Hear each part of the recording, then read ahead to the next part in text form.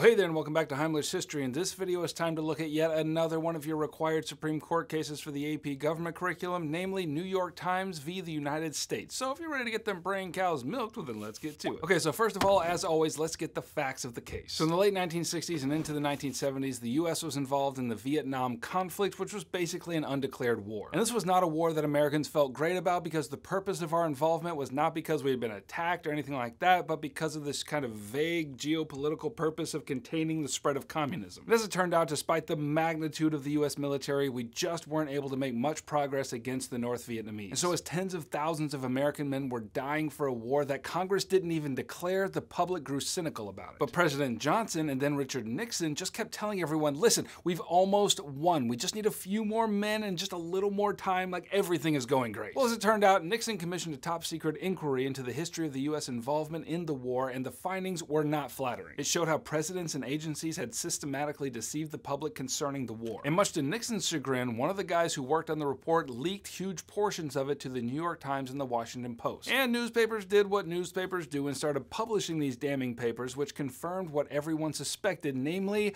our government is lying to us and those lies are costing thousands of lives. Well, it only took one publication for the Nixon administration to send an order to the papers to cease publication of top secret documents because it could threaten national security. And this was a procedure called prior restraint. In other words, the Nixon administration tried to keep the paper from publishing these documents before they were printed. And that's how this case wound up before the Supreme Court. So what was the constitutional principle at stake? Well, this is pretty clearly a First Amendment case, specifically a case about the First Amendment's protection of the freedom of the press. The New York Times claimed that Nixon's invocation of prior restraint violated their First Amendment rights. The Nixon administration argued that prior restraint was justified in this case because the publication of these papers would threaten national security. So what was the decision? Well, the court agreed with the New York Times that the Nixon administration's restraining order was unconstitutional and therefore allowed the paper to continue printing the Pentagon Papers. In the opinion handed down by the court, they said that, quote, any system of prior restraints comes to this court bearing a heavy presumption against its constitutional validity. In other words, whenever a case involving the freedom of the press comes before the court, the bar to clear for prior restraint is very high. Now, to be fair, the opinion also made clear that prior restraint can be used if it is really a matter of national security. For example, if a New York Times reporter decided to publish the day and time and landing location of the D-Day invasion, well, yeah, you can't do that. Prior restraint is justified in that case. But in this case, Nixon just didn't want to be exposed as a deceitful turd who had lied to the American people, and that, my friends, is exactly what the free press is for. So why does this case matter? The decision is, of course, hailed as a victory for the free press against censorship. And despite the criticism that it has received for being overly vague on exactly when prior restraint can be invoked, the decision made it very hard to censor the free press ever since. Okay, thanks for watching. Click right here and grab my ultimate review packet if you want help getting an A in your class and a 5 on your exam in May. Right over here you can find a playlist of all my other videos covering your required cases, and if you want me to keep making these videos, then by all means subscribe and I shall oblige.